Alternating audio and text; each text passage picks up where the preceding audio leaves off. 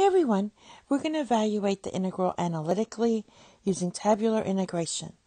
The integrals from 0 to 4, we have x squared cosine of pi divided by 2x dx. So for tabular integration, and also known as the shortcut, we're going to let our f of x equals x squared. Then we're going to list all its derivatives. G of x, we're going to let that be cosine of pi divided by 2x and list all its integrals. So let's start with that. We're going to write f of x and list all the derivatives. The first thing you're going to do is just write down x squared, and the derivative of x squared is 2x, derivative of 2x is 2, derivative of 2 is 0. Now for g of x, we're listing all the integrals. So just copy down what you have originally, cosine of pi divided by 2x, and then we're going to do the integrals. So this is going to be 2 pi sine of pi divided by 2x, and the next one's going to be negative 4 pi squared cosine of pi divided by 2x. And then finally we're going to have, the last one's going to be negative 8 pi cubed times sine of pi divided by 2x. Now the next step is we're just going to multiply these like that. And also for the terms, this is going to be plus, minus, plus. So we multiply these two. We're going to have, for example, the first one we multiply these two, it's going to be positive. But when we multiply these two, it's going to be also positive, because a negative times a negative is a positive. And then we multiply these two, it's going to end up being negative, because we have a negative here but a positive there. So I'm going to write this out, and so our integral is going to be, I'm just going to call this whole thing I, just to save some space. So your integral is going to be 2x squared divided by pi sine of pi divided by 2x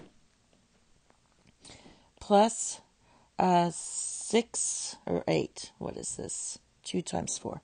So 8 pi divided by pi squared cosine of pi divided by 2x minus 16 pi squared sine of pi divided by 2x.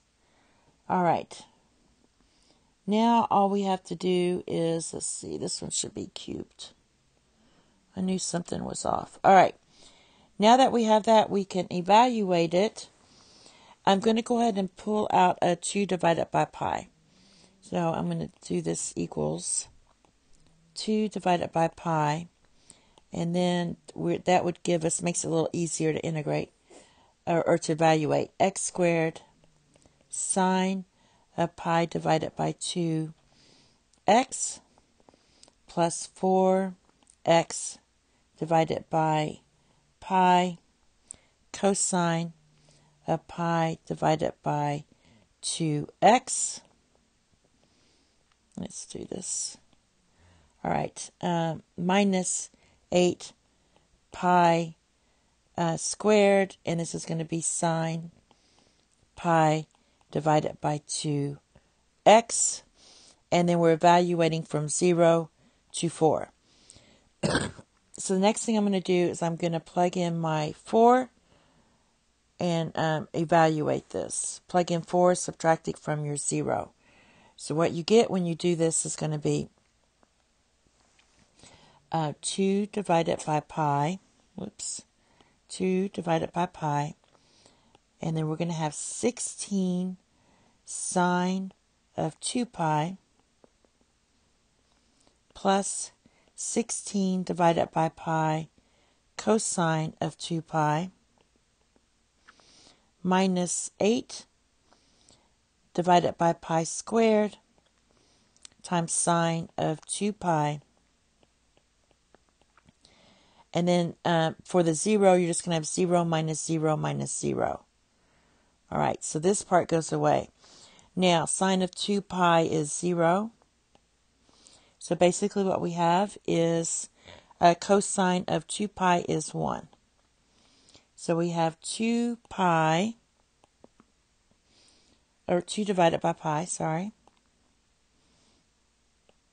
2 divided by pi, this, times 16 divided by pi.